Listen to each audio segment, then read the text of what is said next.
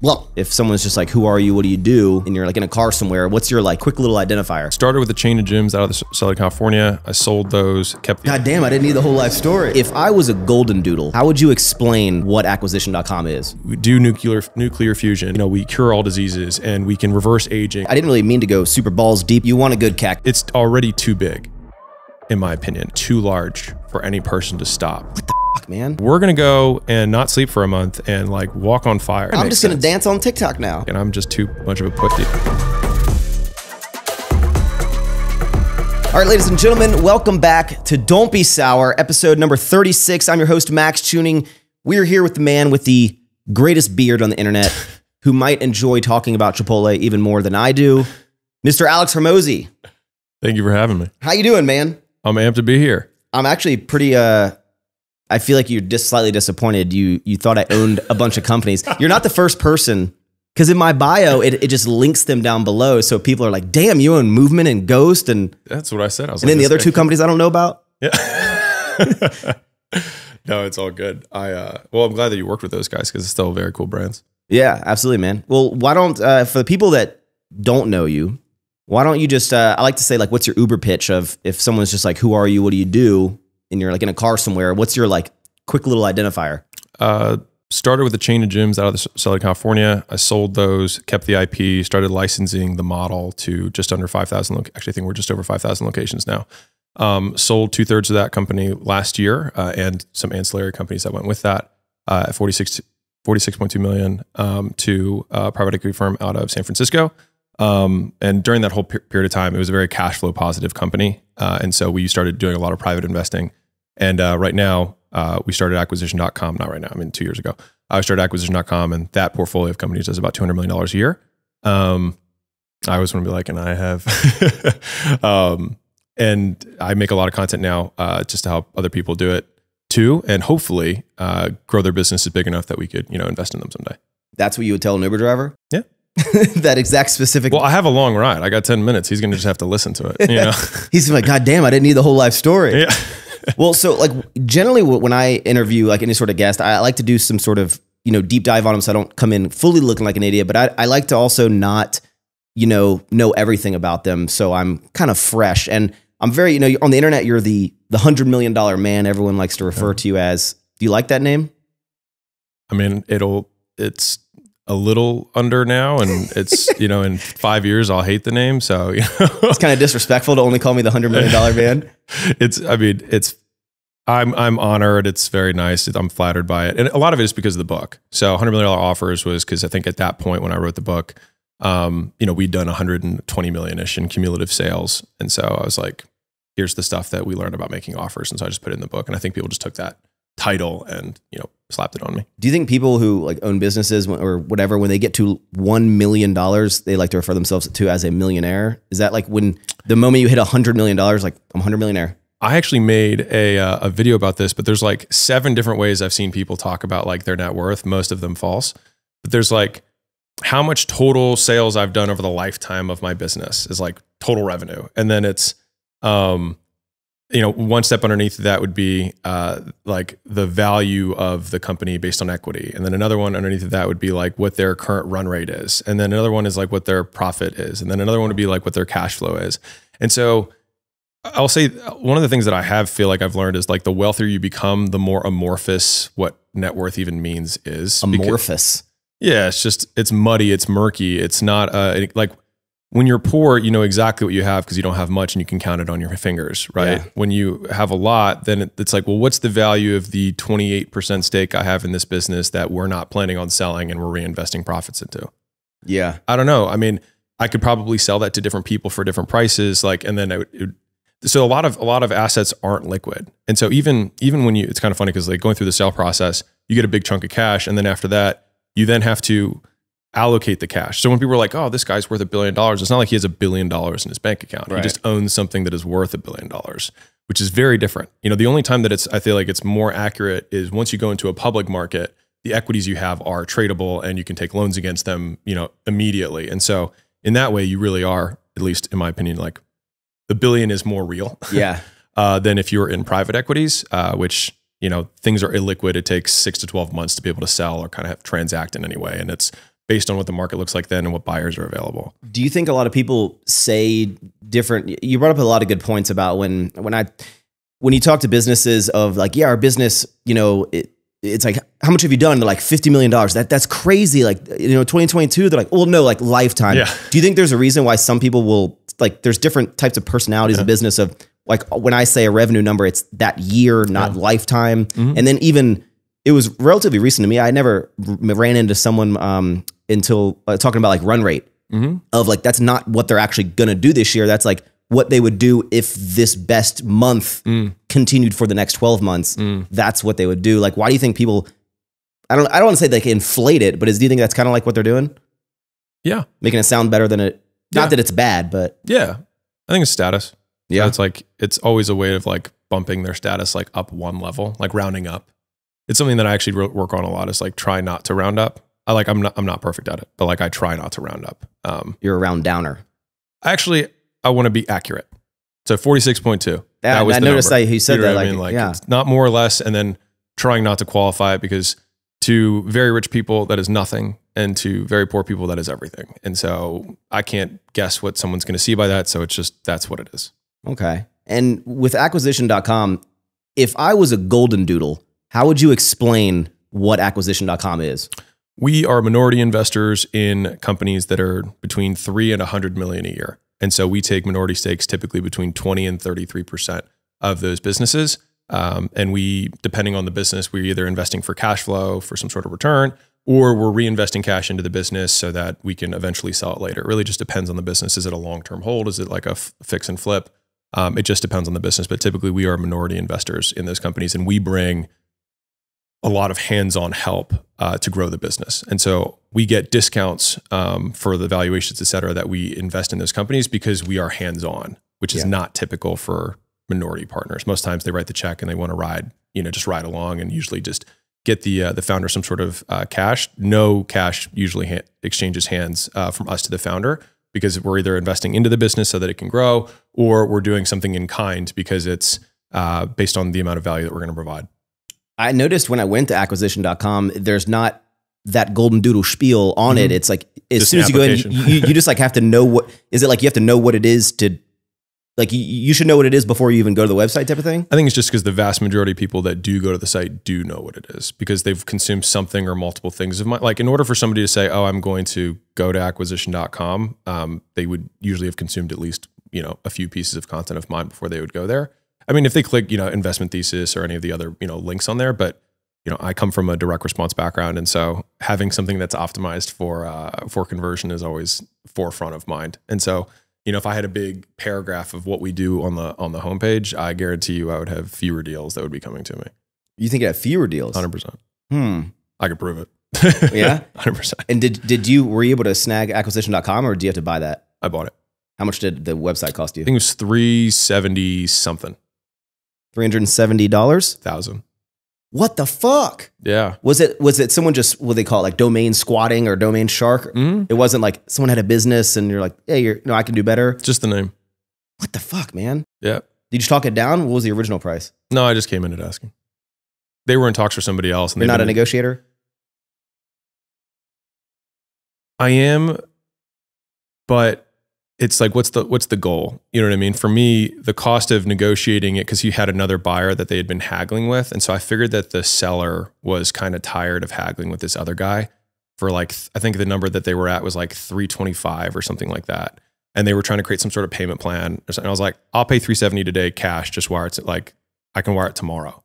And so the deal closed in like 2 days, and they had been in talks for like 2 months. And so for me, it's like, is there actually a difference in how much value I'm going to get out of something if I pay $50,000 less, or the downside risk of me just not getting it for me is significantly higher. And I would say that one of the things that I have changed over time is that I used to haggle every single nickel and dime, and I value speed more now, because the opportunity cost of the time that I wouldn't have it, I'll make more money having it sooner, and I'll make up the cost difference with speed. I guess in my brain, I know, it's all relative to, I guess, your income that you have. But in my head, I'm like, don't you think like an email of like, would you take $350? Save you $20,000? It just wasn't It is what it is at this point. I wanted to get the deal done. How many of the businesses that acquisition.com invest in would you say get acquired? Because that's the end goal, like the businesses that would sell. Would you say, do you have like a success rate or anything? So for us, we're 2 years in to the minority investment. So even in a normal deal cycle, I probably wouldn't sell it. Like, unless we're just flipping a company, which is not really our model. Like, I would prefer to hold all of them forever. That's my preference. I am in a minority position though. And so if the founder's like, I really want to sell, then we'll say, okay, then let's get it ready to sell. And that might take 24 months to do a couple of low hanging fruit, increase the cash flow, add a couple of value adds that would be, significantly increase the enterprise value of the multiple we'd be able to get on the company. And then we can, go to market. And that going to market process takes 12 months just on its own. Like, once the company's ready, it's another year. Do you think a lot of people invest, obviously they get it from you, but like, do they expect that Alex is going to promote my company now? Or is that not really part of the, like, you're going for my expertise of myself and my team. It's not that you're going to be a spokesmodel for, look at this chapstick brand that I invested in. Correct. So I am not, I don't endorse any of the companies that we have. And there's a couple reasons for that. One is, if I'm going to really endorse something, I do want to have it for a very long time or forever. I usually want to have control. So I'd want to be majority likely, or at least 50-50 in the business most times. There are special circumstances if it's a massive company and like it would make sense, I'd be open to it, but it would definitely be an additional negotiating point. The biggest risk for me is brand. Yeah. And so making an endorsement is a big investment, because I'm really betting that this guy, gal, company is not going to do anything really dumb. And that's tough, because there's a lot of people in businesses. If you're head of marketing, DM some girl who's underage and and it becomes this whole thing. And then my brand gets associated with that. There's just like, I can control me. And so if I'm going to do it, I want to have as much control as I can. And so that's why I don't normally do it that way. It's also a little bit of a risk to the business, because if I'm a huge driver of value to the business in terms of percentage of sales, et cetera, then it does make it more difficult to sell, because then the acquirer would have to make a deal with me and a deal with the company. Right. So we do this ultimately to make the companies independently more valuable, rather than make them dependent on us, which is kind of like the fast track Band-Aid, but I think long-term robs them of the value that they could make on their own. You're essentially, not like, do people just compare you to Shark Tank? Kind of, sort of? All the time. You're like a better looking Kevin O'Leary. Thanks. A more jacked Kevin O'Leary. Yeah. With more significantly more hair. Yeah. Speaking of, I guess, bringing up Shark Tank and the acquisition and percentages and minority stakes. Yeah. A lot of people that, and I'll refer to Shark Tank because I think a lot of people understand that show. You'll see a lot of people come in and maybe, people, hey, Alex, I want you to invest in this. We're doing, what I see a lot on episodes is people valuing or overvaluing their company. And a lot of times, even I'm a little bit confused when the sharks or you would be like, it's not worth that. If companies like, we're doing $10 million in sales, our business is worth $10 million, and they're like, no, it's not. It's only worth how much cash you have in the bank. Like, what is the biggest misconception people have with valuations beyond like their own ego of like, no, it's worth a whole lot of money? Yeah. So fundamentally, when somebody's buying a company, they're buying a percentage of future profits, right? And so the question is, how profitable will the company be if it's in the future? How long is that sustainable? And what is my risk associated with that? And so if there's a business that's incredibly transactional, has a single point of failure, that's founder-led, and they're the face, and they're the one that drives all the business, that person gets hit by a bus, the company's dead, right? That person gets in a scandal, the company's dead.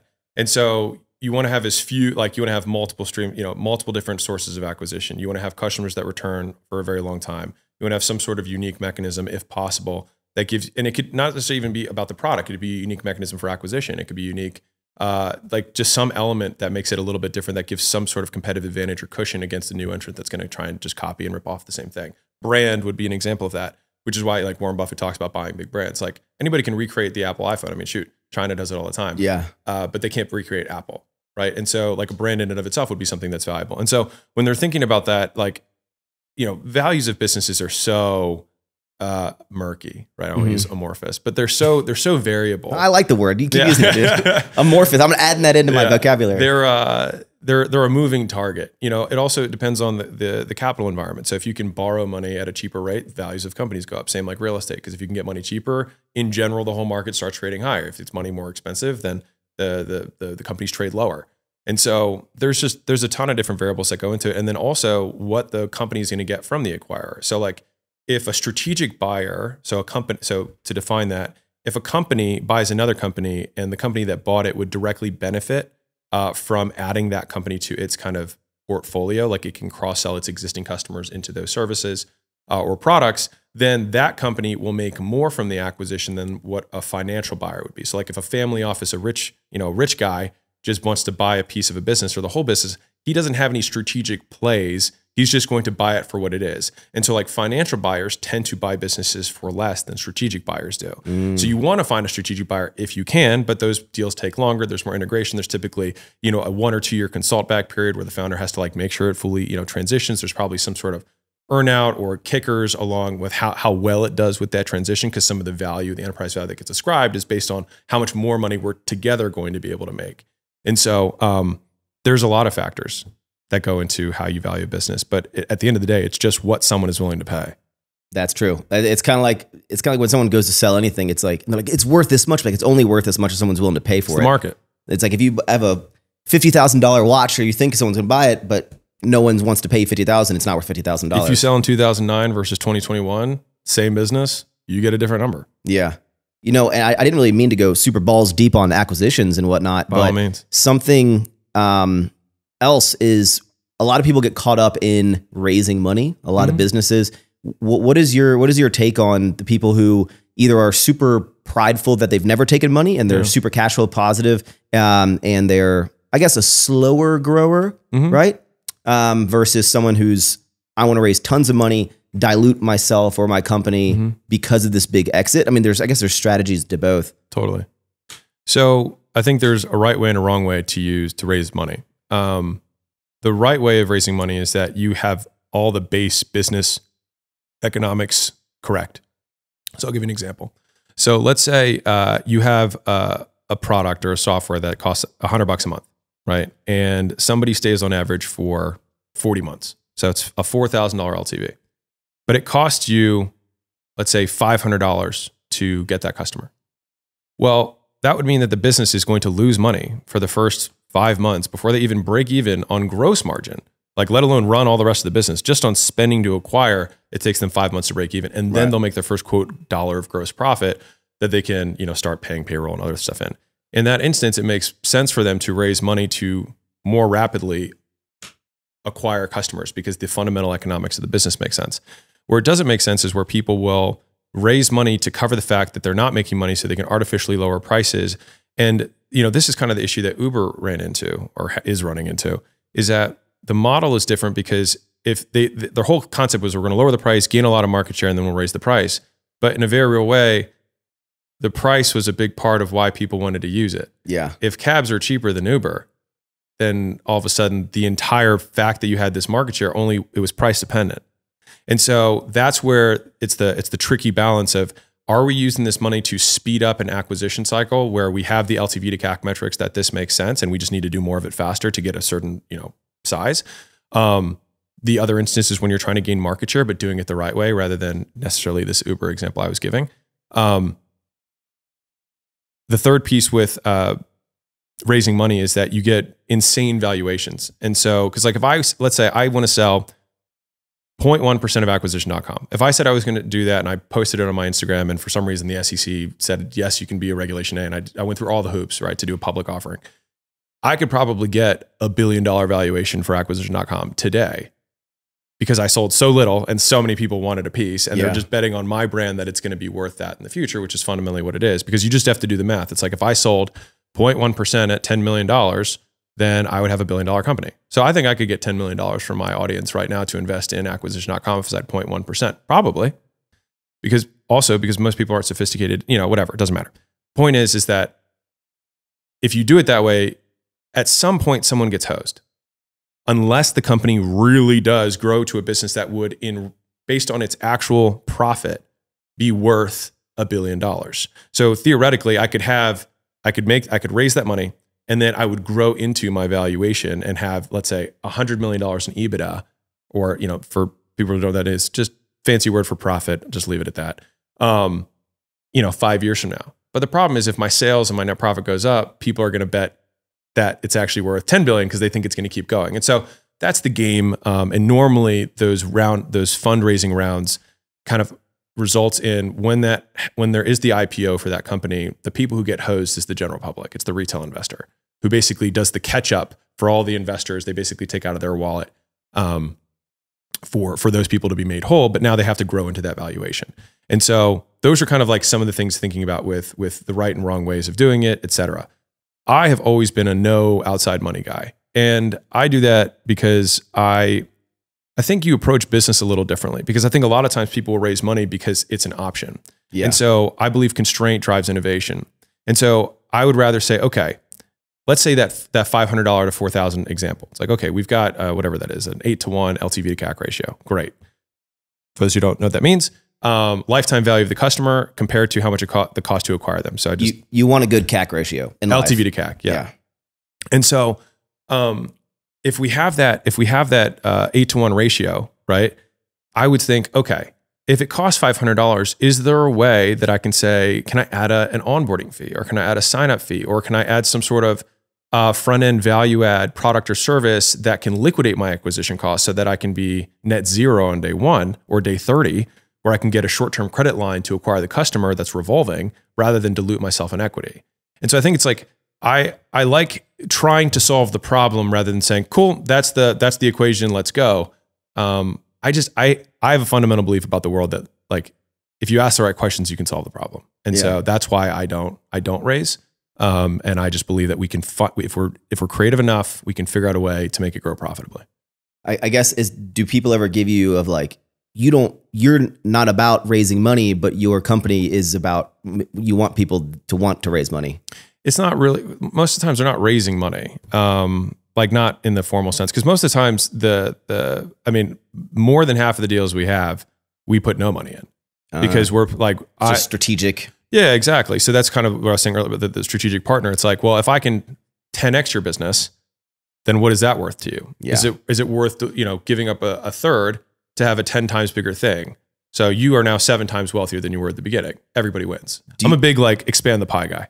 Do you think a lot of people assume there's some sort of number that every business has to get to before, like, let's say people are building a business to get acquired. Do you think like, hey, I need to get to 10 million. Hey, I need to get to 50 million. Hey, I need to get to 100, or like, what is your perspective on how companies view, like, I want to see this company have success, so they need to get to this certain number, or I see the trajectory that it could be on. I want to acquire it before it gets so big that their value is significantly higher. Like, how do you think people, from whose perspective? I guess both, like, okay, of a business owner, like, how much money do I need to build it to?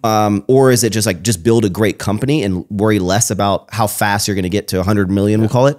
And from a business perspective, like, how do you think that they analyze businesses to acquire? Yeah. So I'll start with the founder one. So founder wise, I would say that the big thing that we always try and find is missionaries, not mercenaries. And so it's people who are really passionate about the cause, because somebody who's passionate about the cause will always build a bigger company because they're doing it for a different reason.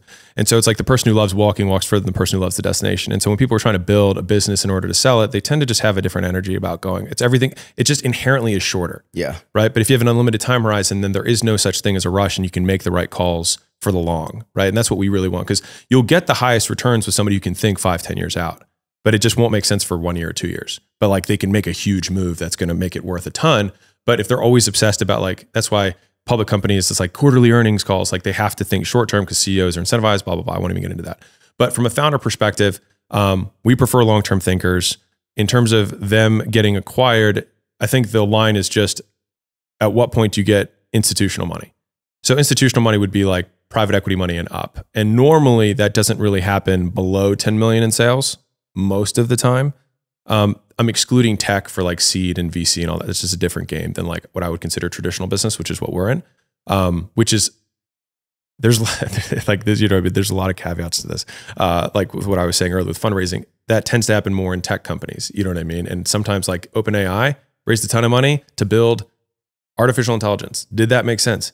Absolutely. Did they have any way of making money until it started to work? No. still made sense. Yeah. You know what I mean? So it's like, trying to keep it within context. Most businesses that are what I consider normal businesses that don't have a million X possibility, oftentimes can solve their problems if they just think about it a little bit harder. But back to the founder. So founder with institutional, usually 10 million in top line sales is minimum that they're going to really be interested in.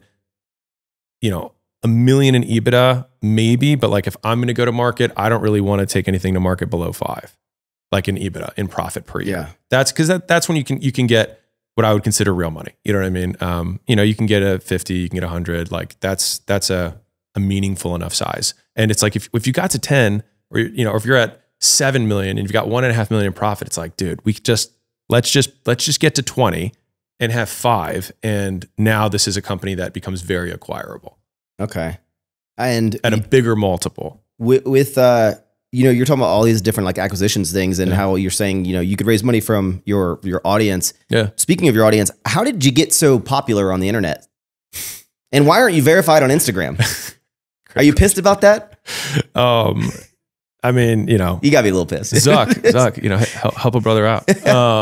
No, I actually feel bad about it because there's like 100 zillion like fake Hormozi accounts that are like, hey, invest in my thing. And so all these people get like scam fraud, and then I'll get a message like, dude, you took my $100. I'm like, why would I get caught on my YouTube videos. They'll get like a, hey, congrats, WhatsApp, send me $20 and I'll send you a PlayStation 5. And people will DM me like, is this you? I'm like, guys, like, what do you, come on. Like, as if you have to ask, you already know. So anyways, in terms of the rise, a lot of it was because of the team. So, I mean, the team that's off to the side here that you can't see, you got Caleb, you got Quinn, got the boys with a Z, who really packaged, you know, me well and make me look cooler than I am. And so that's my goal every day. It's me too. And so it was really just, you know, applying the same things that we did with business just to kind of media, and media is very new to us. I mean, we've really only been doing it hard for, I would say, a year. We started doing it in general. Like I started posting like 2 or 3 YouTube videos a week of just me like screen recording myself. Yeah. I think in September of 20. So it's been 2-ish years right now. And so, but anyways, taking it more seriously and actually doing like shorts and stuff, we did about it a year and change ago is when we started doing that stuff, and that started growing. I think a lot of it was because there wasn't a lot of people doing it. We got into the right time. You know, we've been very lucky in a lot of things like that. I got into Facebook advertising in 2013, you know, with the gyms and the fitness businesses. So like I was super early on that. I've had a lot of things that just like it worked out that I got in early, and we got a disproportionate return.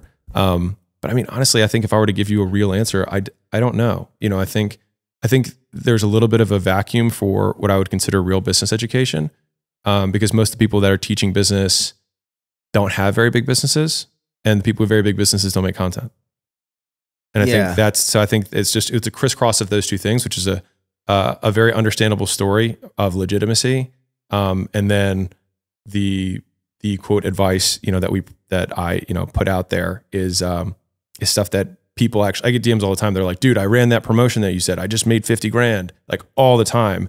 Like, dude, I changed your sales process and we tripled our sales. So people are actually using it, seeing the result, and then they become true believers because they're like, dude, this is better than all the stuff I've paid for. And that's the goal. You know, I just want to, again, like my selfish intent here is that there's a kid who's 20 right now, consumes all my stuff, and in 4 years is doing 10 million a year. And it's like, dude, you've been on my vision board. I want acquisition.com as a partner. Let's make it happen. Like that's why I do it, but it's a long game. Was it, you know, although you have a similar beard, slightly almost as jacked as the Liver King, you know, he had a strategy of like, I'm going to become popular on the internet. Like it came out, right? Well, I'm 50 pounds heavier than the Liver King. Are you? You know, yeah. You look jacked, man. You're like a lump. Let the record show. And you don't have to eat testicles, man. Yeah. Ball free since 03. Well, there was that one time when I went to Omnia. Was there a point when you were like, I want to become a thing on the internet? Because you said it was like 2 years. Like 100%. Yeah. Yeah. So it was actually it was like a series of. So I'll give you the long real answer, which was I really wanted to be rich and anonymous. And there's like one video that Caleb was found of me being like, fuck content. Like all this stuff's stupid. Like I just want to be rich and have no one bother me. Yeah. And I did that for a really long time. And then what happened was like the thing that was like the first big crack is like anybody who's listening to this and thinks this is ridiculous. But when Kylie Jenner hit the front of Forbes and she was like 20 and a billionaire, I was like depressed for a day. Like I really was like, I think the world was depressed. I was like, why do I suck? Yeah, Like, why am I insufficient? But I was like, you know what? Kris Jenner organized her whole life. Kris Jenner's the G. She's the one who's really older. Like she's just a figurehead for like Chris's empire. She's also more attractive than you. Oh, yeah, right. If I had her butt, I wouldn't even be here, right? Anyways, so that happened. But I like, my ego was like, no, it's just Kris, and it was organized. Okay, cool. And then Conor McGregor came out with Proper 12, and it was like, boom, 600 million. I was like, shit. He did 600 million with that? Well, the company's worth 600, yeah. Oh. And then Huda Beauty, she sold a portion of her company at 600 million. Just a YouTuber and an Instagram. I know. And then, again, I was like, this is starting to become a theme. And then The Rock had Terramana, and then now they're worth like 2 to 4 billion. And so this just again, it was like these chinks in my armor of like, all this fame stuff, stupid. Like, why would you want to be famous? Blah, blah, blah. And so finally I was at a buddy of mine's house. He's very famous. Who is he? And I don't want to name drop him. He's very famous. Well, I just, I don't want to, I don't want to blow him up. That's right. And it's Barack Obama. Yeah. Yeah. His friends call him Bar. And so, okay. Anyways, so I was there and he's like, and I was like, don't you get tired of like the weird messages and like letters at your door and people dropping off, like threatening your family and kids and stuff? Like, isn't that like, I was like, that sounds horrible. Yeah. And he said, if that's the price I have to pay for the impact I want to have, I'd make that trade every day of the week. And I just like, it just like stabbed me. And I was like, here I am saying that I like want to help people out and make products and services that, serve communities and whatnot. And I was like, and I'm just too much of a pussy to like get out there. You were doing a disservice by not producing content. Right. And that's exactly that. That was like and so after that point, I was like, all right, we're doing it. And so, I got a couple of vendors to new different platforms. Cause I just started with agencies. So I was like, I don't know what I'm doing. And they were like, just send us 3 videos a week. I was like, okay. And then that was what started it. And then, we started recruiting, bring people in-house, and now, our in-house team is bigger than our vendor team. But yeah, so we just started pulling the thread and started getting a little bit better and just try to add new platforms, every few months and learn how this whole game works. And there's a strategy to become popular on the internet? Yeah, more good content. I've been doing it wrong for like 10 years, man. Yeah, no, it's like actually, for anybody who is trying to do this, it's quantity first. So you just have to put out a lot of stuff, and you do a lot of stuff, not because you're going to get a lot of reach from it, but because you don't know what you're doing. And so it gives you 2 things. One is it gives you feedback from the audience, because there's gonna be some stuff that does better than others. And so it's like, cool, do more of that. And then the flip side, you'll also start to kind of like learn your voice. Because if you listen to some of my older videos, I sound just different, just less articulate, whatever. I wasn't doing this as much. And so quantity first, and then you start to learn how to increase the quality. That's like doing the more of that good stuff. So you're like, oh, why did that video do well? Oh, is that a topic thing, or did I have a good hook? Like whatever. You start studying the things that are outliers that do a little bit better. And then you really start focusing on quantity. So quality kind of drops a little bit, and then quantity kind of drops, and you just start focusing on like, if I put out 1 really good video, it does way better than 10 shitty videos. And so you're like, I'm going to do more of that. And I think the third phase is quality quantity, where you can put out amazing videos and then more of them, or whatever your version of content is, podcasts, etc. And so that's kind of how I see some of the phases playing out. And so right now we're right at the, I'd say, cusp into the condensing down into more quality, because we've just been boom quantity to learn what the market wants. I always want to talk about like LTV to CAC, ratios and like churn ratios and like just different ways of like onboarding customers to increase LTV, and like no one cares. So I was like, huh. But if I'm like, hey, I care. Yeah. It depends on the audience. You know what I mean? And so we actually alternate content. I mean, if we're going into it. So we'll alternate content where it's like, there's top of funnel content, which is content that we think will just reach a lot of people. And so that will, like, if I make something about Chipotle, which is referenced at the beginning of the show. Delicious. Right. It got you. Right. And so you might be, it'll attract everybody, which means the net will also include bigger business owners, because it includes everyone. But then to earn trust with that person, that's where the track record, et cetera, helps, like having the companies that we have and the exits and whatnot. But then we have deep content that doesn't get the same amount of reach as kind of like the more general content. But then those people get to have, in my opinion, just like a deeper relationship. That's my running theory. I could be completely wrong, but that's how we see it. What I got from that is Chipotle is the reason for your success. Yes. The common thing among the people. Yes. And it's chorizo. It is delicious. You made a comment about I don't call them like fake gurus or fake business people, but I'm sure that was probably frustrating of seeing popular people on the internet who you were like, well, something's not right there. Do you ever get people that think you're a fake guru? Yeah. it doesn't, I honestly don't think much about it. But yeah, I'm sure there are people who are. I was doing a little deep dive, and first of all, I've learned to never go into Reddit forums just in your life, right? Because it's the dark side of the internet. And some comments that I was seeing, which again is that, because I was doing research about you, right? Is that people were like, there's no way that this man is just giving out information for free. There's some ulterior motive, right? Yeah, and I think someone said, some of your books are super cheap. 99 cents. And they were like, it's a strategy, which it might be, but like, what do you say to people who are being like, there's no way he would just give all this information. He's trying to suck us for money. I'm super transparent about my intention. I'm here to absolutely make money, but I just don't need most people's money. So if I have one Facebook investment, I make more than I would if I sold coaching and programs and courses and all that kind of stuff. You know what I mean? I don't need to. Because like I said, if I make one, like we have 16 companies in the portfolio right now. Like most of them, I could probably, like my equity stake is probably worth, I don't know, 5, 10-ish million, just as a conservative medium. How many $1,000 courses do I have to sell to do that? A lot. Yeah. And in terms of a brand that I want to build, I don't want to do what everyone else does. So why would I want to, I don't want to live their life. And to be fair, like there's a cap to how much money you can make if that's the game. Like you can't get, in my opinion, you're not going to get like ultra wealthy. So for me to get to $1 billion, I'm not going to get there selling courses. Yeah. So I have to own something or stuff that's worth $1 billion. And so I have to play the game differently. So for people who are like, he's trying to suck us for money. I'm probably not trying to suck that person for money, because the type of person that I'm going after understands exactly what I'm doing.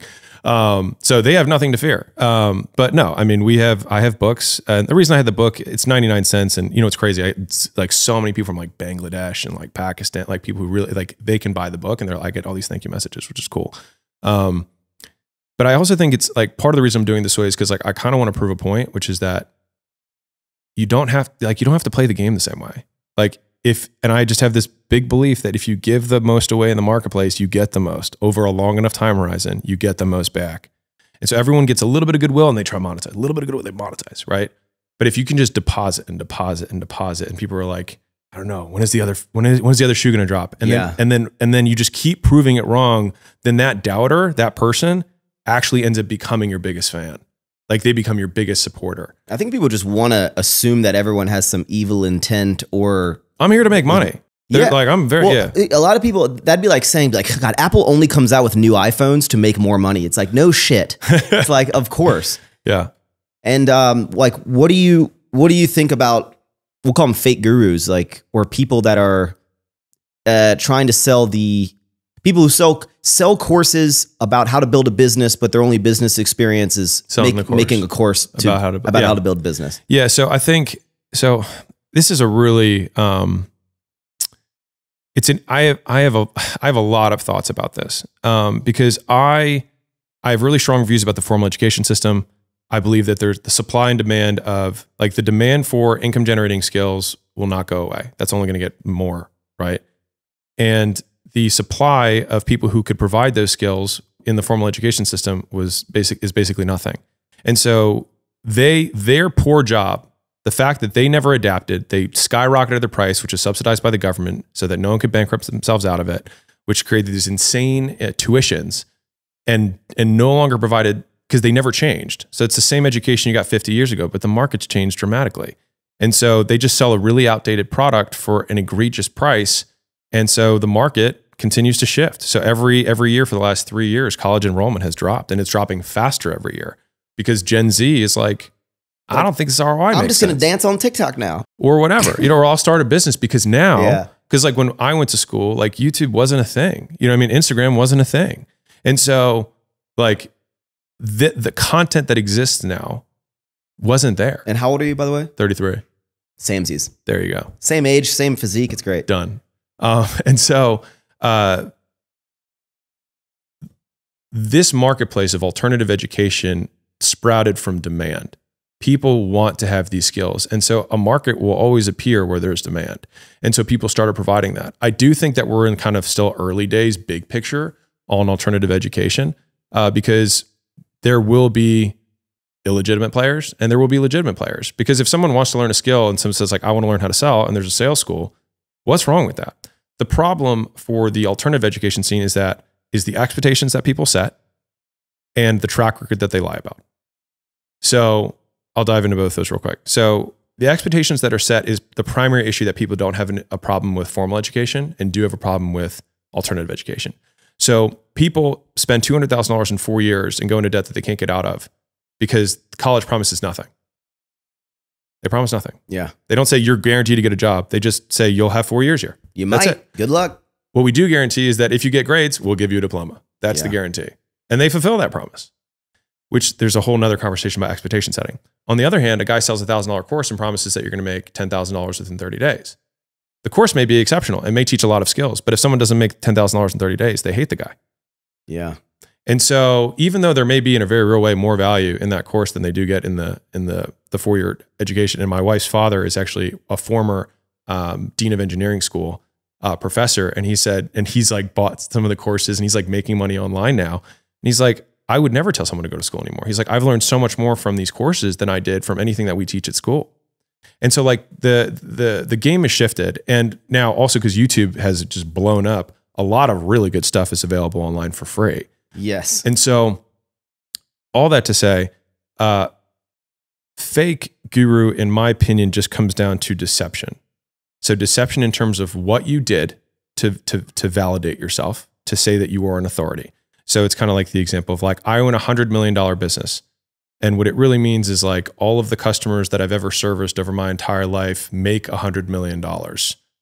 Yeah. And you're actually an agency that has 10 clients and one of them happens to be like, if someone, it's like if a vendor from, and this shit happens, is a vendor of mine makes like one TikTok a month for me.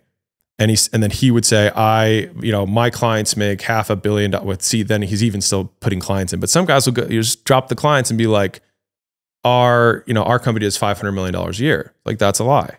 Right. Yeah. And so it's really about the premise and the expectation that's being set. If someone says, I was a sales guy at a company and I was a top 10% sales guy for 5 years, I can teach you how to sell. That's a pretty straightforward, and he teaches somebody how to sell. And the way that he delivers that is a course and some sort of call feedback, and he reviews calls, gives, maybe helps you get a job. Like that's a business and it's a demand. And the person wanted to get a sales job, which there is no good college career, path for sales. So the demand existed and the market created itself. I think a lot of the issues with it is that it's like the further it goes down the rabbit hole of it starts with good intent and then people teach people how they're going to how to sell.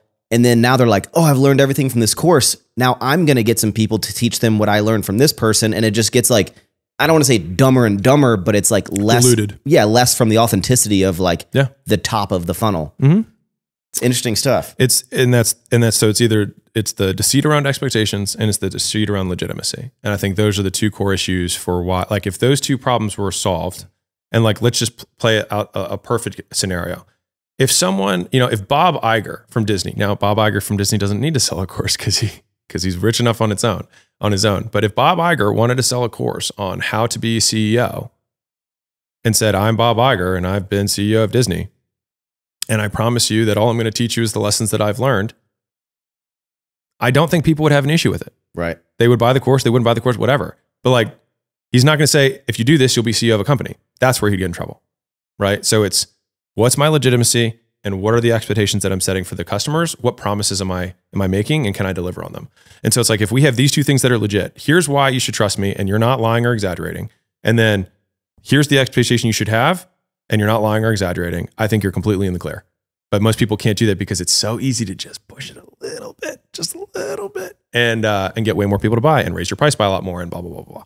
Yeah. No, I completely agree with you. Do you sell any courses on how to? No. It's all free on the site. You don't even have to opt in. Some things I look at is, and I guess some people want to have maybe they want to pay someone to have this specific, I paid, so I'm going to feel like I need to follow through with something. Because in my head, and maybe that's just how my brain works, I'm like, why would you pay someone if people who are building businesses like you, like maybe even a Gary Vee or something, they're literally putting out hours and hours and hours a week of content of what they're doing, how they do it, tips. And I'm like, why wouldn't you just listen to these people? So people should do that. But most people aren't that way. And so there's a couple things that a tweet that went really viral of mine was give away the secret, sell the implementation. Right. And so, you know, you could make the same argument, like use all my stuff and get to 100 million, which you can, right? But you also want personalization, which is like, does this apply to my company right now?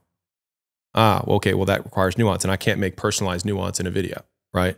And so a lot of people think, and this is the crazy thing, people think that if they give away their secrets, they're not going to make money, but you're going to make more money if you give away your secrets. You're just afraid of it, right? And so you sell the implementation. And so to your point, like fundamentally, the entire fitness industry is based on selling accountability.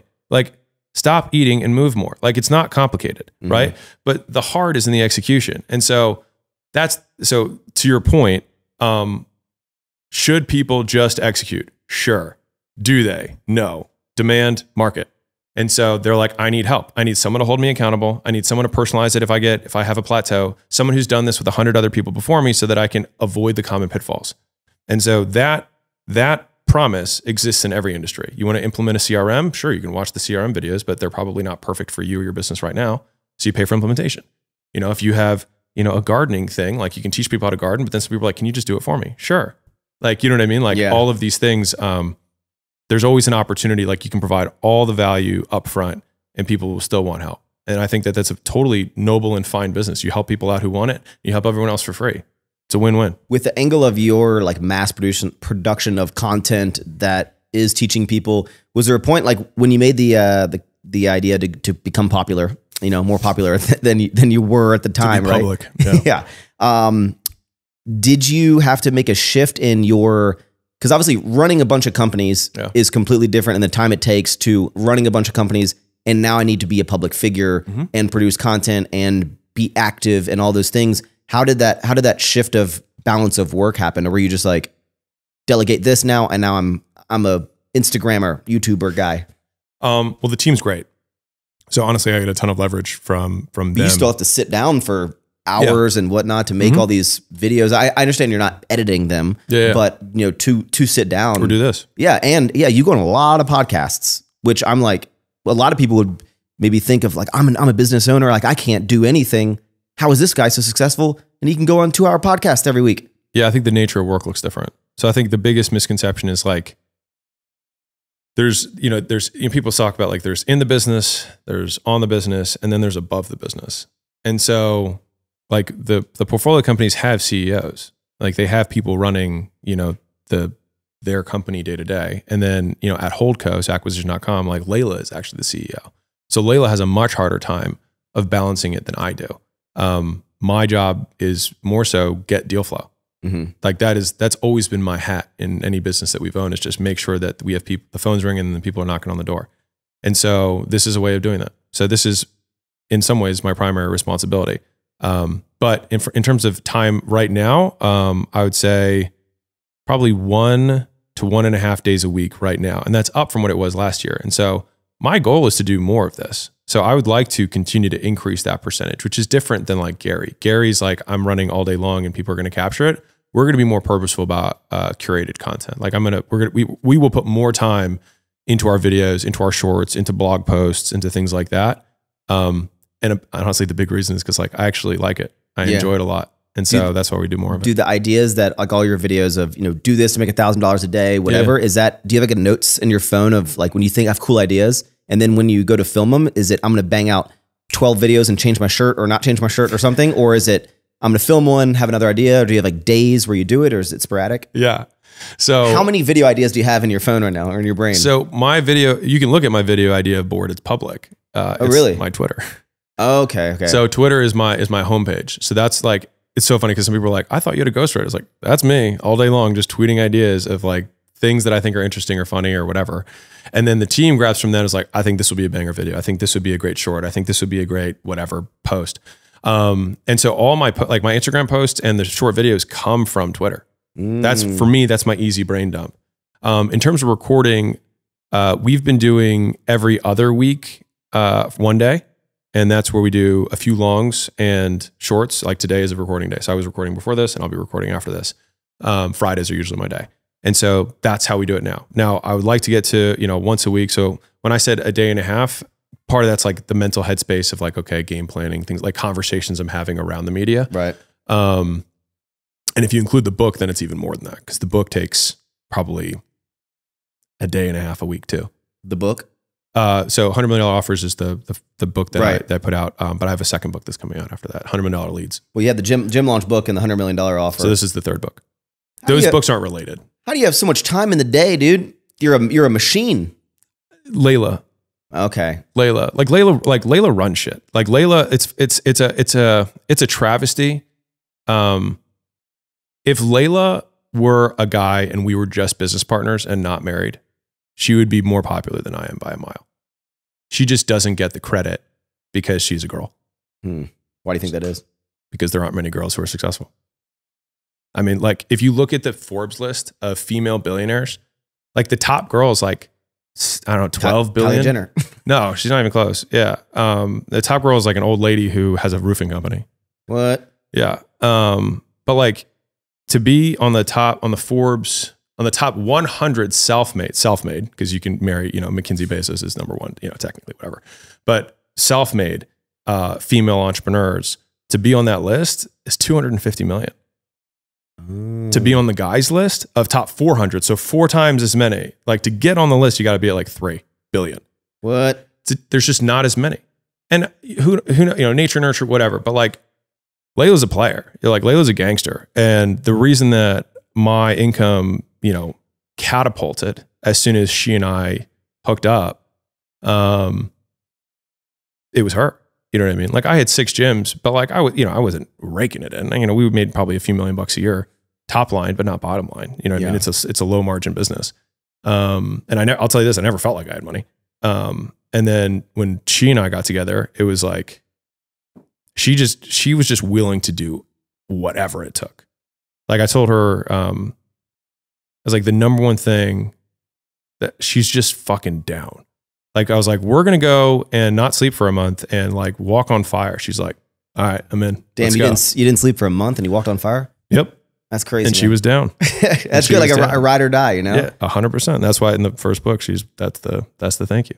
And she is my ride or die. So I think you got to find that person if you can, because most people marry people who are constantly making compromises with them of like, you can only work this much, you can only pursue this much of your dream. And either you create a super distant marriage where one person just resents the other and is like, whatever, or they both compromise, and I've been fortunate that I have a partner who wants to do just as much as I do. And so we get 2 times the output rather than half of my output or just 1x of my output. Do you think that, and we're not going to live in like an alternate universe here, but do you think that if you found someone that wasn't as business savvy, focused, determined, driven as your current wife, do you think it would have completely changed you? Or do you think that you could still do the things you do and maybe have someone who wants to live that casual second part of like the day, the life, the evening type of thing rather than business focused? Like, do you think it's important for people who are trying to be that grind entrepreneur that they have to find this other half that's like them with the same business mindset?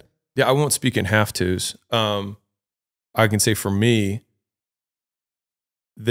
now that I have this, I don't know how I would not have this. Yeah. I had relationships in the past and I have all the love and respect for those people. But the dynamic was much more kind of what you're saying, which is like, hey, stop working. Let's go, be social and do that. And I could definitely rationalize the fact that it's like, hey, it's good to have some balance in my life and whatever. But like, in some ways, balance is silly. Because like, saying it a different way, it's like, hey, stop doing the thing you like the most and do something you like less.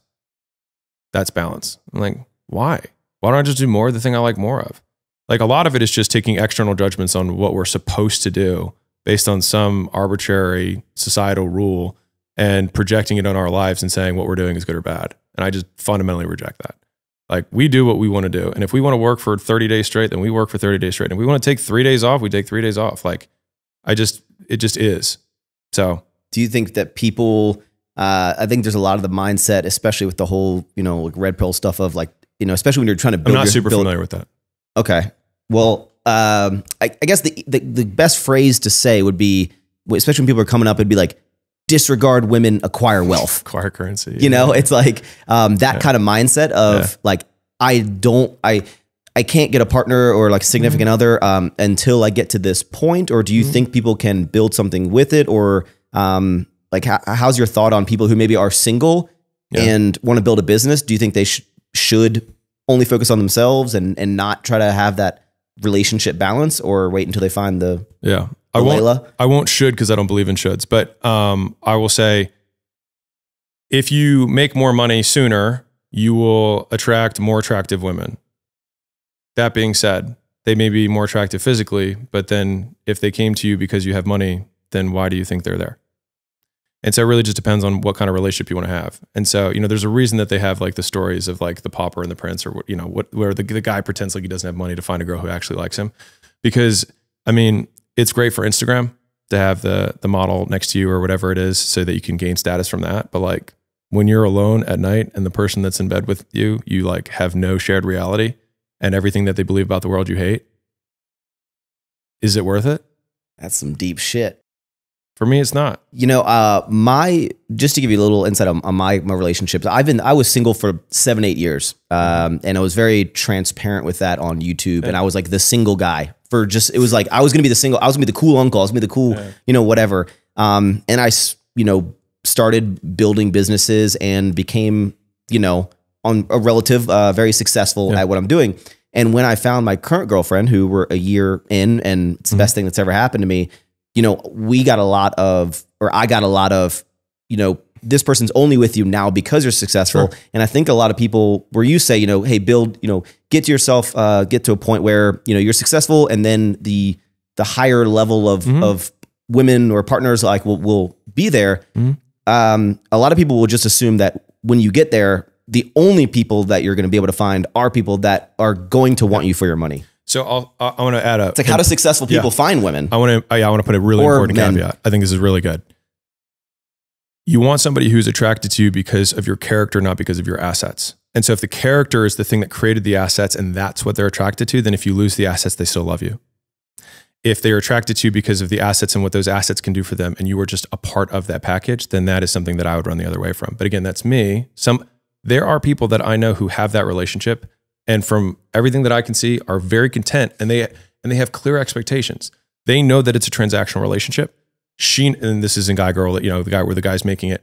The girl knows that when daddy has to work, daddy's going to work. You know what I mean? And then she understands that her lifestyle is a result of the fact that he works, and she's less demanding because he says, I can't have you demanding. And if I'm here and we only see each other for 2 hours a week, and it's when we go to the pool thing and you have your girlfriends around, that's how he unplugs.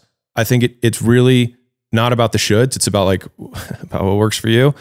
For me, I want a partner who I can share my life with, the battles, the scars, the things that we're going through. And for me, if I don't have somebody that I can share that with, I feel very alone, and I don't like that.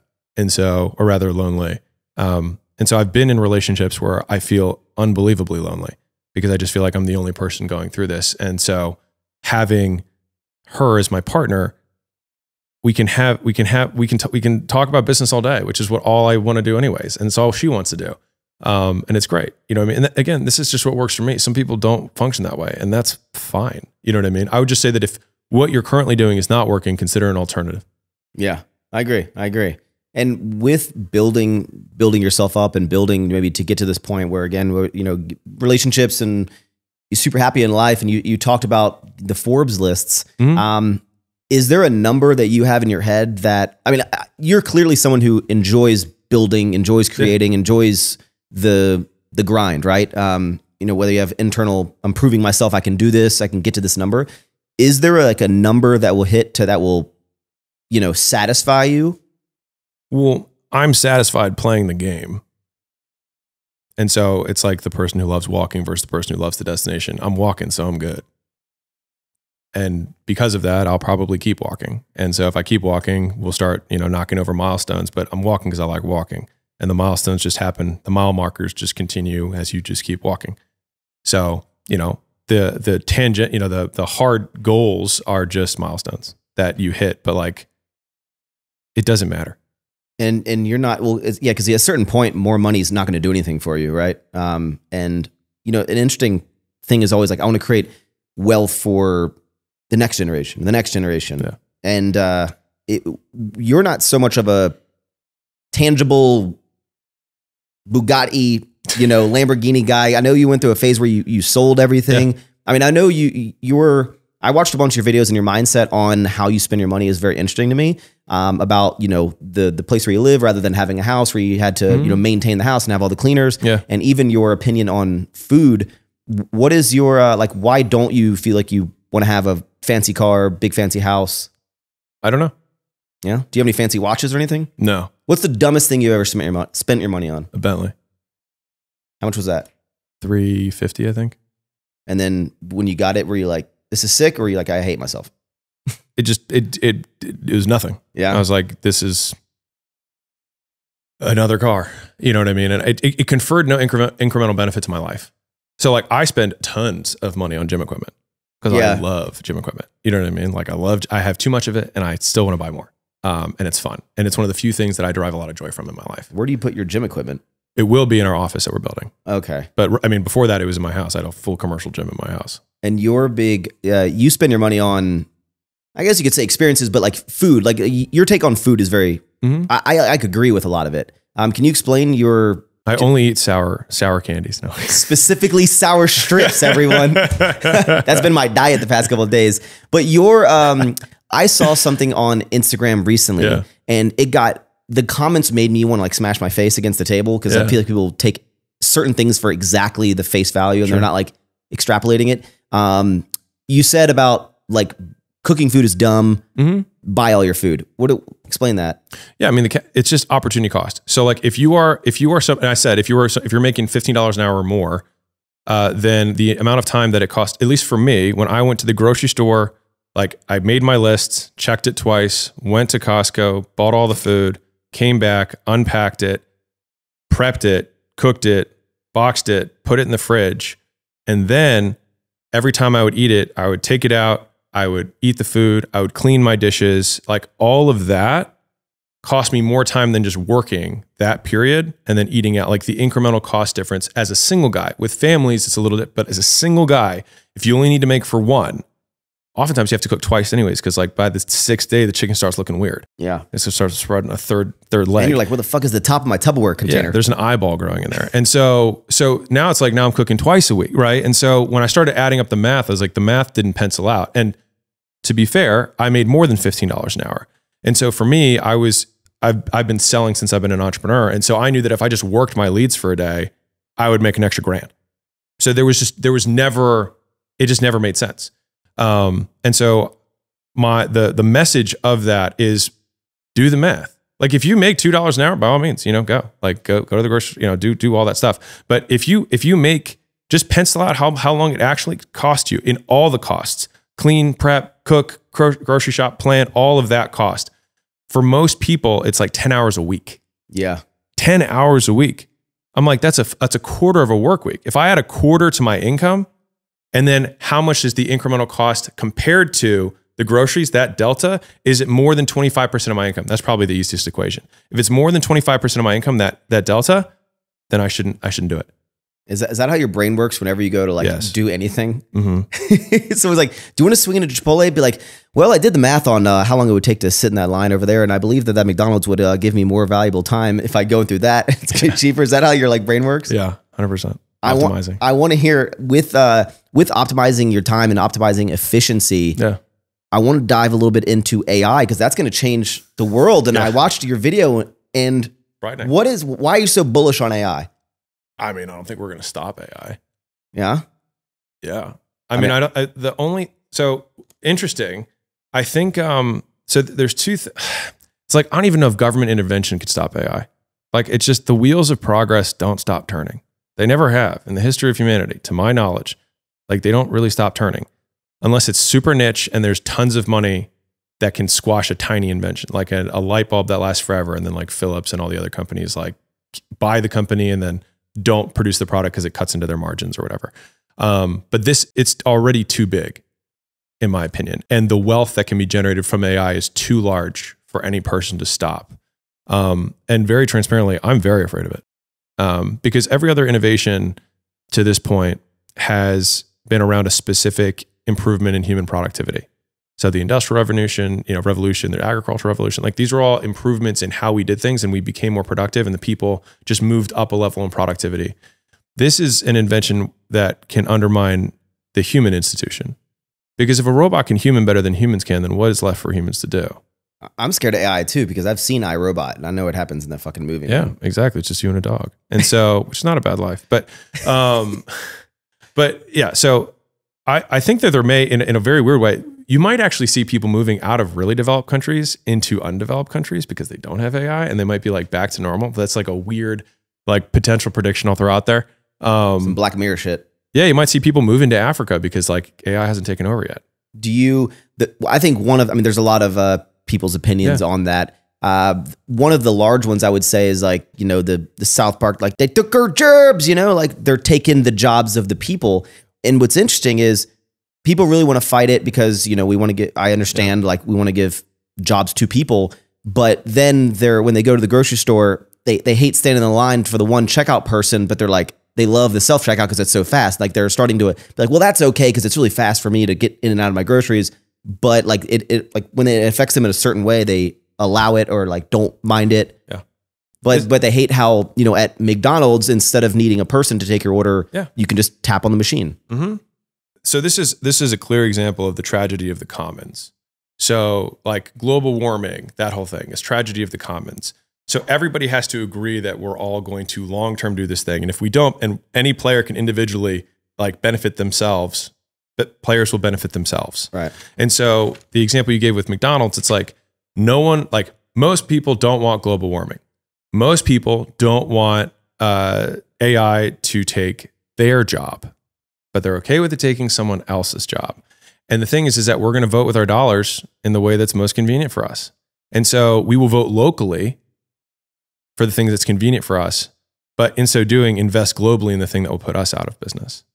And so for that reason, I don't think it will be stopped because you said, I think people are going to vote with their dollars that they're fine with an AI checkout person and they're going to have an entirely automated Starbucks. Like I think that they will vote that way because they'll get cheaper coffee, they'll get it faster, and they won't mess up the order.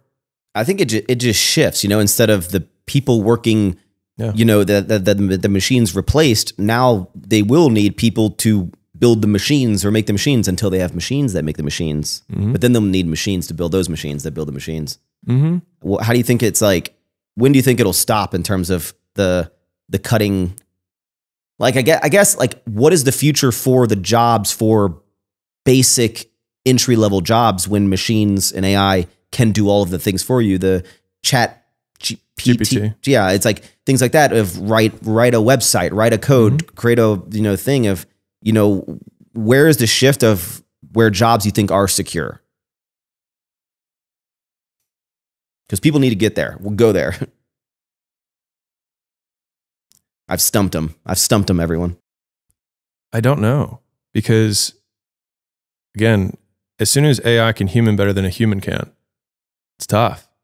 Like right now, the knowledge-based skills are going to go first, which is reverse of what people thought. They expected it to be blue collar. Like if you had asked people 2 years ago, what's AI going to fix first? They're going to be like, well, all the low skill jobs, all the labor, that's going to get replaced first. And then it'll be the slightly lower skilled white collar jobs. And then the higher skilled white collar jobs like programmers and things like that. And then finally, maybe the creatives. But it's been the exact opposite of that. It started with the most creative things like making images and paintings and pictures and essays and words. Like most of human communication in a creative venue, like it can do that first. And robotics is already there in terms of being able to do better than what a human can. It just hasn't become cost efficient. But we know on any time horizon that technology becomes more efficient over time. And when that AI brain meets this robot body, it can now do what humans can do in the real world. And so like, where do humans go? That's fundamentally the issue. They have a 4.5-year UBI study that's being undertaken by OpenAI because they, I'm pretty sure, know what's going to happen, which is that many, and like, even if there are, like, to your point, like, even if there are jobs that like some humans can do, most humans can't. And so like ChatGPT writes better than like 60% of Americans. In 15 seconds as well. Right. And that's today. The question is what ChatGPT 100 can do. Maybe it writes better than all humans. Because there's something called the drift, which is right now AI is learning from humans, right? It's learning from the stuff we do and it's mimicking that. But in a future iteration, it will learn from itself. It'll be AI learning from AI. And then at that point, it starts to drift away from what we know to what is purely AI generated. And I mean, I've been very transparent. Like I'm very worried about what will happen for the vast majority of people. You know, I'm a competitive person. We absolutely have embraced AI within our company, and it's because we don't have a choice, as far as I see it.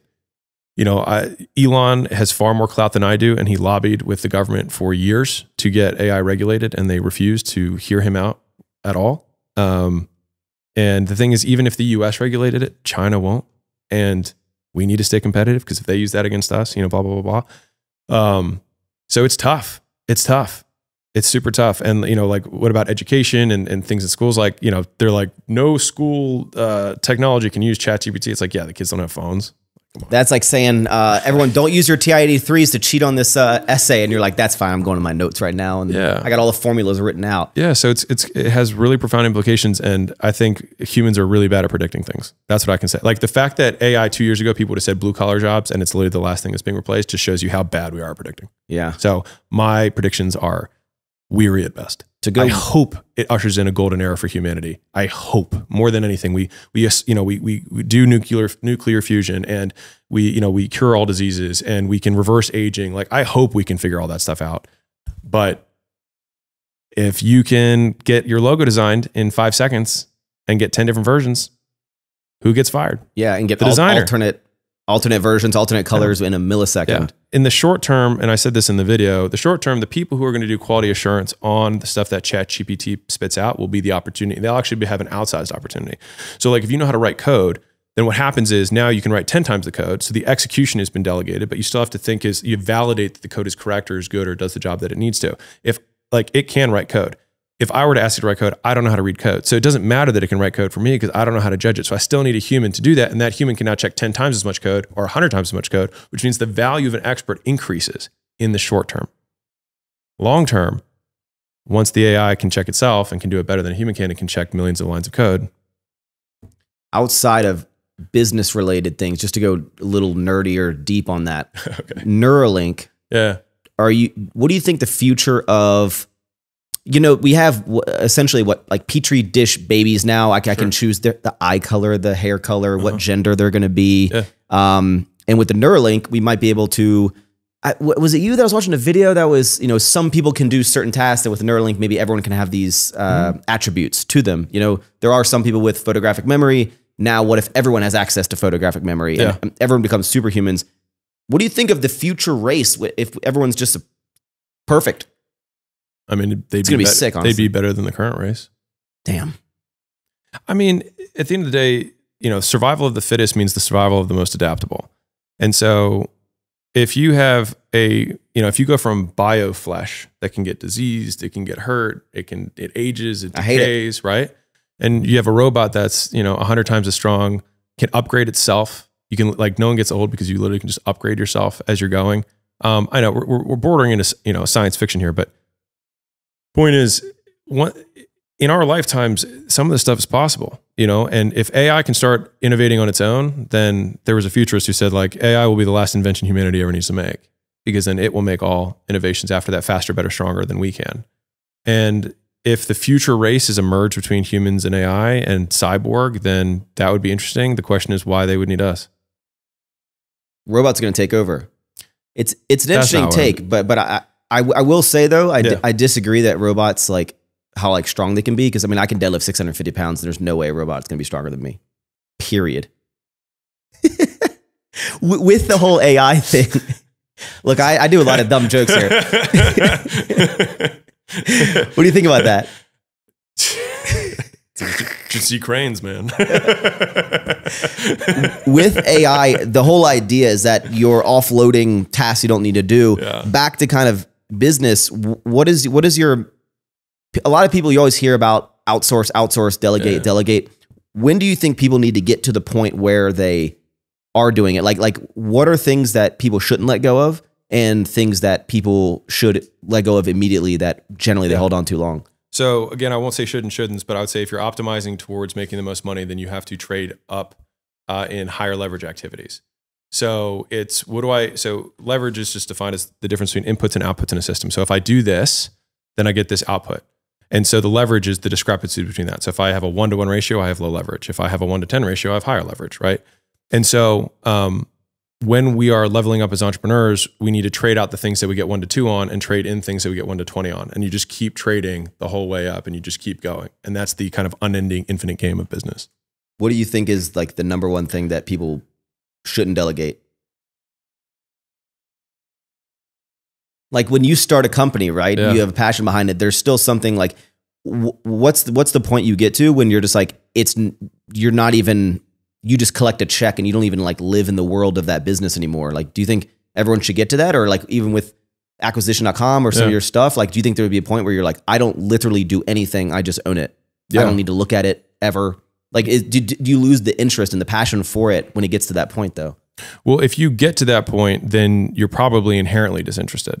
So if you like, so again, I won't do shoulds. If you like doing something, then by all means do it. If you're optimizing for how much money can I make, then it's theoretically, if you can get someone to do the same thing that you're doing and do it for less than 100% of your equity, then you trade up. And if you get lots of people to do that, then you make more money. So the idea is to actually solve for zero. So if you solve for no time, no energy, then you have infinite leverage on that thing. And so if you have lots of zeros, then you have all your time and you have checks that are coming in. In terms of like life fulfillment, that's a totally different question. But if you have no commitments and you have cash flow that's going in, then if you want to, you could pursue the next business, you know, if that's what you were interested in, or if you like painting or whatever, you know what I mean? So what are the things that people shouldn't outsource? Nothing. You should be able to, you know, you can outsource whatever you want. I think it's just what goals do you have? If you love painting and your whole business is painting, as soon as you hire painters, you're no longer painting anymore. Is that what you wanted? Yeah. Some people, yes, some people no. Because the difference is if a painter wants to make money painting, that is different than somebody wanting to start a painting business.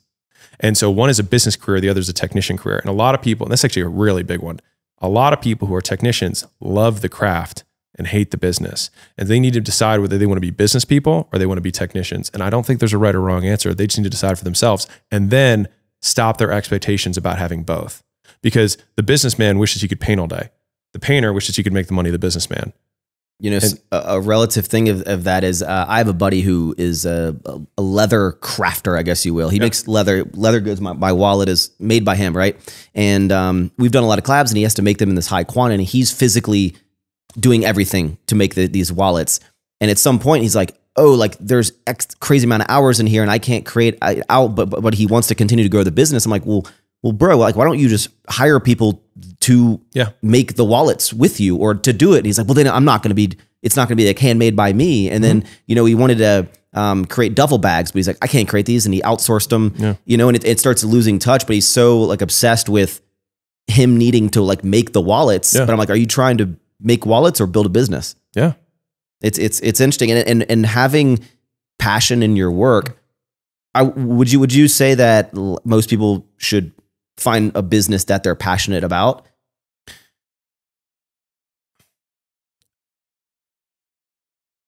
I don't think people should or shouldn't do anything. I think they like, he hates the word should. No, I don't like should. I think people can, if they want to make more money, then you optimize for the vehicle that will make you the most money, and then you do that. The whole passion piece teases at the psychology of humans. Because if you're just looking at first principles of like what has to happen, like build the business that has the highest leverage, that has the highest total addressable market, that has the highest potential gross profit per customer, and do that. That's what you would need to do if you wanted to make the most money. As soon as you add in the psychology of humans, it's like, when do you get tired of this? When do you lose interest in it? And so the big thing for me, at least, is that I love business. And so as long as I'm doing business, I'm good. And so the nature of the business doesn't matter as much. And I would say a lot of entrepreneurs are that way. And so the big decision is, do I want to be a technician or do I want to be an entrepreneur? And they are very different paths. And I just don't, it's very difficult to have both. Like if your buddy, like he needs to make that decision of like, okay, I have more demand for my wallets than I can fulfill. So he has two options. He can hire and train other people or buy a machine that can do the same quality thing as he can, and he becomes a business owner of a wallet or leather company. Or he raises the price of his wallets because he has more demand than he has time. And so over time, his business does grow, but based on quality and based on the fact that it's handmade and it's, you know, blah, blah, blah, and his special touch, and he kisses it and he sings it on, you know, sleep every night. And so, but like that if he wants to keep making wallets and he wants to keep making money, he will have to do that. And his profits are actually going to go up. He's probably not going to build a $1 billion wallet company, but he could make a few $1 million a year. So it's just like, what does he want? And I actually think that teases to the core issue, which is most people don't know what they want. Would you say you're a passion business entrepreneur? I love business. I love business. Would you do things that, for example, I had a friend approach me years ago and was saying how much money he was making from, it was super popular, and it probably still is, to do the Amazon dropshipping thing. Mm-hmm. And he was telling me about all the money that he's making. And I'm like, oh, that sounds really cool, man. Like, what are you selling? He's like,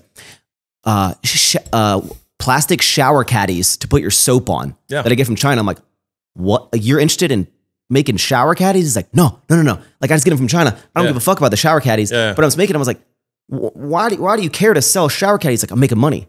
Like, I guess it's just different strokes for different folks of, do you like making money? There's a balance of the passion, and it's not necessary to make it happen. Or the passion is around, like, I like the game. I want to, like, said differently, I love looking at a marketplace and finding where there's a supply-demand mismatch. And I know, and I love talking to, and negotiating with these third-party, manufacturers and getting the stuff over here for as low as I can. And I love marketing it so that I can get all these people to buy it. But he's passionate about finding the opportunity rather than the opportunity itself. Like, it's the hunt that he's passionate about rather than the product that he's passionate about, which is fine. It's all fine. You can do whatever, like, there's a million ways to make money, or really a million ways to live. It's just, and that's not good or bad, in my opinion. Yeah. But the guys who are super passionate about the product and become evangelists for it, in my opinion, they go the biggest, the furthest, because they really are. And the only reason for that, not only reason, my bet for why one of the biggest contributors is people who think that way think in an infinite time horizon. And if you can play on an infinite time horizon, it's hard to beat you. It's hard to beat an infinite player because you never win, because they never stop. I agree. Everything that you've said is a very, like, you go so in depth with it, and it seems like your knowledge is of infinite expansion, right? And it's cool to hear you talk. Talk to me. Say words. You probably like hearing yourself talk with the headphones on. It's right? a trip. I'm still, like, I feel like I'm echoing. First ever podcast that you've done with these. First ever. What do you think your biggest single trait is that has allowed you to get to where you are now? Man, the first thing that came to mind? Chipotle. Luck. I mean, a little bit of luck. I mean, there's the luck skill. I got a lot of luck. Yeah? Yeah. Why do you think you're lucky? I was born in America. I was born to a higher SES income family. My dad was a doctor, and I was an only child. So I got personal training from a doctor on how to human. A lot of people don't have that. I was born genetically gifted for muscle. I put muscle on really easily. I can tell. I had a bilingual family. So French was my first language. English was my second language. When you're born, like, I didn't pick that. I just got that, but it develops better language centers. So you're able to take on more languages faster, more easily. You have better vocabulary if you're bilingual or more. I mean, and if the average person around me was a physician, then the words that they're using are higher. You know what I mean? It's just higher grade level in general. And so, like, all of those things together, like, I think the stars were already aligned for me. And so, yeah, the single greatest thing was luck. I already was, like, at the 5-yard line. That's like that's not the answer that I would expect really from anyone. What would you tell the people who don't have the luck, which would be the majority of people, right? And there's a lot of people, and even individuals that I know of, woe is me, everything bad happens to me. There's this black cloud following me. I can't be successful because of this, because of where I live, because of the, like, what words do you tell people who have the complete opposite upbringing as you? Well, want to be you. Well, you stay in poverty until you learn all the lessons that poverty has to teach you. And the first 2 words that get you out of that is my fault. And so, even though it may be true that you were not born in America and your parents hated you and you were born with one language and everything was stacked against you, as long as you keep your finger pointed outwards to all the reasons that you can't be successful, you will guarantee that you are not. But until you say like, well, what things are under my control? And the fact that I'm not doing at least those things is my fault, because those are the only controllables. And then just piece by piece, brick by brick, going from there. Damn. What an answer. You didn't expect to get so deep on this podcast, huh? Amen. This is good, man. Well, I want to kind of wrap it up because I know you're a busy man. You got to make 800 pieces of content after this. So millions. Why not to spend any money cooking your food? And I just want to say it's been an honor to meet you, man. And again, I'm a relatively new follower of your content, and it's really cool to see what you've done, what you've built. Is there anything like what's next for Mr. Alex? We're going to continue mastering the mundane middle. You know, the start's fun, the finish is fun, but the middle is the part that no one wants to do, and that's what we will do. We will do the work. And are you gonna get to the? I don't want to disrespect and say the $100 million man. Obviously, do you think you're gonna get to the $1 billion man? Yeah, I mean, unless I die. I mean, that could definitely happen. I mean, fucking AI robot comes and smacks you, dude. I could die. I mean, but I think on a long enough time horizon, like, because thing is like we're on a conservative estimate, we're worth probably about $100 million now. You know, if I valued the other things more, then it'd be higher than that. But like conservatively, it's about $100 million. If I do nothing, if I put all of that just in the S&P and did nothing, at 30 years from now, we would be worth over $1 billion. So if I do nothing, we'll get there. And so as long as I don't lose money and do something really boneheaded. So it's like, I can't die and I can't do something to get me to zero. So those are kind of my two big risks. And so as long as I don't make bets that would get me to zero and I don't die, I think there's a high probability that we'll get to $1 billion. Wait. You said something there. You said you're going to put all your money in stocks and you're going to be worth a lot more. That's not what's happening to me, because I put all my money in the stocks and I have less money. Well, you got to put it in now. You got to buy the fucking dip, man. Yeah, it's just the never-ending 8 dip. months later, it's like it's still 40% down. Well, you got to buy more of the dip. More of the dip. And you're like, I don't have any fucking money. Yeah, there's no more dip to buy. The dip keeps dipping, man. Yeah, well, thank you so much for coming on the show. I'm going to put all of your socials, businesses, books down in the description. If you're living under a rock and you don't know about them, go check them out. A lot of knowledge, and doesn't film it in his garage. Really exciting stuff we had here. Hopefully my jokes didn't come off too stupid. And I mean, dude, you can deadlift more than a crane. So I mean, that's all that matters. That was my biggest takeaway. I really can. You're telling me a crane can deadlift over 600? Dude, you should do a YouTube video of you versus a crane. It's the old John Henry story, you know? You should do it. You versus a crane. Well, I would win. I know. That's 1, why it would be a viral video. Actually, one more question. Dude, you're a jack, dude. What are your 3 max lifts? What are your bench, squat, and deadlift? I haven't maxed out in years. That's someone who doesn't have a high max would say. I don't know. I did 475 for 20 or 17. So wait, on what? Oh, it was deadlift. 475 for 20? 17, I think. I've tried to count the reps in the video. It was a lot. Tap and go? Yeah. Straps? Straps, yeah. Okay, you did about 5 reps. That's all right. No, I think I benched 390. God, 405. I'd be 405 is like so close. Yeah, I know. Yeah, I benched 390. I squatted 405 for 20. 405 for 20? Mm-hmm. I was bigger though. Fucking legs, man. They're big. Those legs? They're big. Those Birkenstocks? Yeah. Did you squat in the Birkenstocks? No. No. No, but I was bigger then. I was 235. How much do you weigh now? Like 215-ish. Never in my life. What's it like to be over 200 pounds? Because I will never in my life be over 200. You could totally be over 200 pounds. No. I promise you, man. Do you see these legs? You think the mass is going to go here? It's not going here. I squat 501 pounds in competition with these little fucking ham hocks. It's amazing. The mass doesn't apply to me. I don't gain weight. Well, eating enough. Take whatever you want. But, I had this thing where I couldn't get over 200 for a really long time. So like I had trained for, guess what was I? I was 23. I'd been training for 8 years at that point. And so that was the last time I powerlifted. So when I was 181 and I was 21 was the last powerlifting competition I did. And that's when I was at 181. I did, I think 470-ish for squat and deadlift. And then I benched 340. when I was 20 or 21, whatever that was.